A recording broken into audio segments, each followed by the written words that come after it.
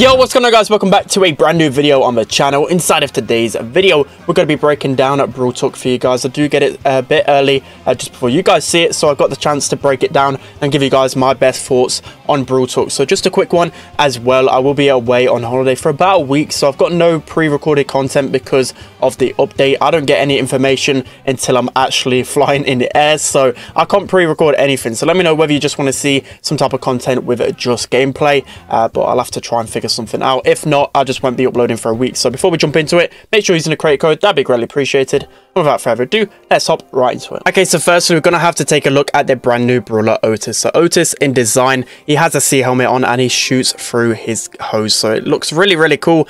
With his main attack, it deals 690 damage per bullet, and that's around 2000 per ammo because it shoots 3 per attack. So his paintball is actually mildly spread the further it goes, so it makes it a little bit easier to hit those shots at the longer range. His super makes it so opponents cannot deal any damage or use or activate anything. So this actually lasts for 4 seconds, and it kind of works like a bell super. So once you mark an opponent, lasts 4 seconds, it will literally deactivate gadgets, supers, and their main attack as well. So pretty OP stuff. And then also his super, I think, charges for at least 6 hits. So there are also 13 new skins coming to Brawl Stars. So the tier 70 skin is going to be the Pharaoh Otis skin. Looks pretty cool. We have a tier 1 skin with Sharktooth Colt, so another tier 1 Colt skin. We have Coral Bell, we have Octofang, we have a Power League Postal Brock skin, which looks pretty cool. We have a new Supercell Make skin, which is DJ M's, which is coming in August. And then you have a really cool collaboration with BT21, which is going to be really cool. You've got a new Edgar skin, you've got a new Ruff skin, you've got a new BB skin, Sandy, Jackie, Bull, and Tick. All of these skins look so good, and they'll be coming as like a bundle as well. So I can't wait for all of these new skins. We have a brand new game mode coming to Brawl, which is called Hunters. So basically, it is a showdown and wipeout combined. First player to get 6 kills wins. You get to respawn as well, and the crown on top of your head shows who's winning in the lobby. So I feel like this will be a pretty cool game mode. We have some much needed Club League changes. So for the 1 week,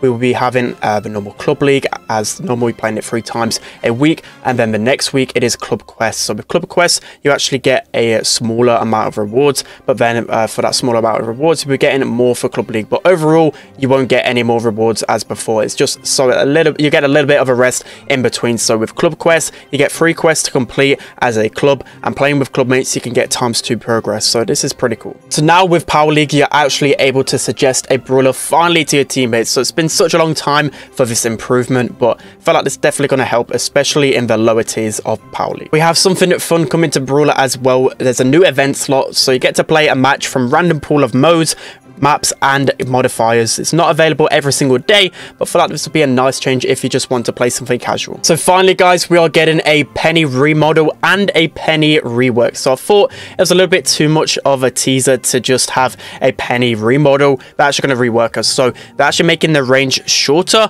and making the projectile speed faster. So that is exactly the type of thing that will make Penny a little bit more viable. Just making that projectile speed faster will really help her in those 1v1 interactions. She'll be getting a new gadget, so she'll be dropping a barrel so you can shoot through it, so you can deal that extra splash damage to the enemies. I don't feel like this will be too OP. Maybe in some certain areas you could get some good damage, but I feel like it won't be the most broken. We'll have to wait and see.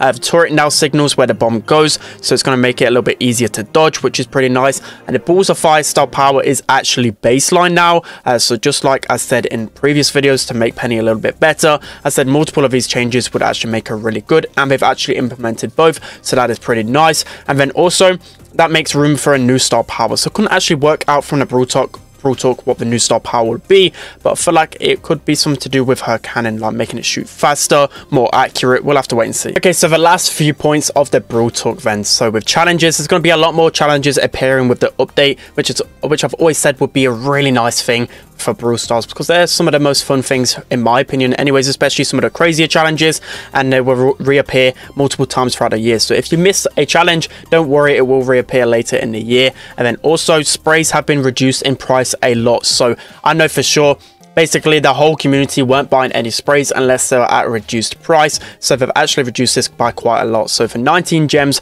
for a brawler spray, which I have none of because they were so expensive, and then 29 for the normal. So this is a really nice change. I think I'll probably pick up all of the sprays now, and then people who brought the sprays previously, they'll be getting a reimbursement for the amount of gems difference. All right, guys, going to be it for today's video. So I'll give you guys a brief rundown of what I think of the Brawl Talk as well. So also there's going to be a giveaway on so many different creators social medias, so make sure to check out their hashtag Octofan giveaway. You'll see it in the Brawl Talk anyways, but I'll be doing one on Twitter, so I'll link that in the description below. So I'll briefly run down what I think of Brawl Talk then. So the new brawler Otis, I feel like Otis might be a little bit underwhelming in terms of damage. He doesn't really do any damage whatsoever in my opinion. He's got some decent range, but also his super could be game breaking. So that mechanic can be so strong. 4 seconds deactivating literally everything. I feel like could be really OP. It's basically the better version of the grounded star power for Bell. I felt like that star power should have done more of so what this super does, but it'd be pretty interesting to see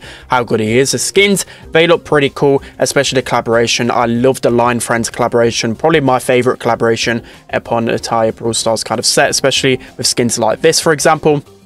I just absolutely love. And then talking about other things though, so we've got the new game mode takedown solo, so it isn't really the most exciting. New game modes especially like that just feel like a combined thing.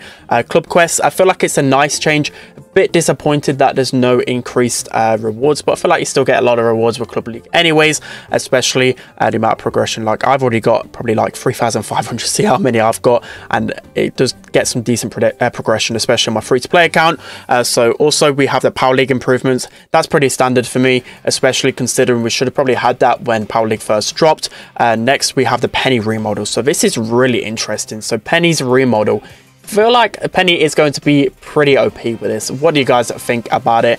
I think she's going to be so strong, especially when the brawlers kind of get reworked and get like stuff added to their baseline stats. We saw with Daryl, we've seen with Mortis, we've seen with multiple other brawlers that have had a baseline. I think Mr. P's been the only brawler that hasn't had any type of like meta because of that change. I feel like Penny is going to be pretty meta with the update, so I'm pretty excited about that one. Special challenges are pretty cool. We have the new sprays, which are pretty cool. So that is pretty much everything. I've given my opinion on a lot of different things, so let me know what you think of the Brawl Talk in the comment section below.